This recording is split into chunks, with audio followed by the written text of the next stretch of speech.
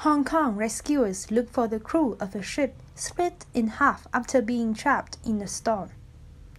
According to the Hong Kong search and rescue officials, a search for more than 24 crew members whose ship split in half and sank after becoming trapped close to Typhoon Chaba's center was underway on Saturday.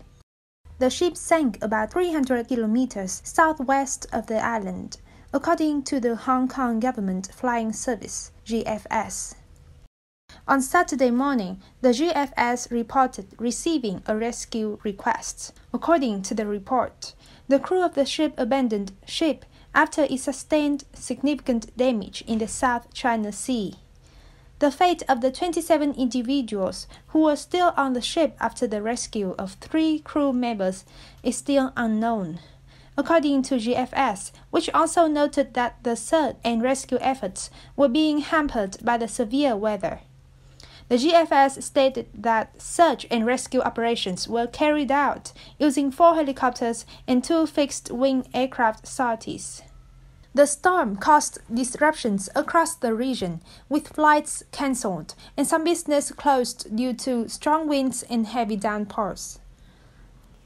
Hong Kong authorities have issued a warning over the typhoon on Thursday during the highly anticipated visit of Chinese leader Xi Jinping. The grand opening of a new Hong Kong Palace Museum that was meant to coincide with the 25th anniversary of the city's handover from British to Chinese rule was postponed until Sunday because of the storm. Situated in the West Kowloon Cultural District, the museum will be Hong Kong's flagship art quarter and also one of the world's largest cultural centers. The opening exhibition will feature 900 carefully selected treasures from the Beijing Palace Museum. This is BBS News. Remember to subscribe to our channel. See you in the next videos.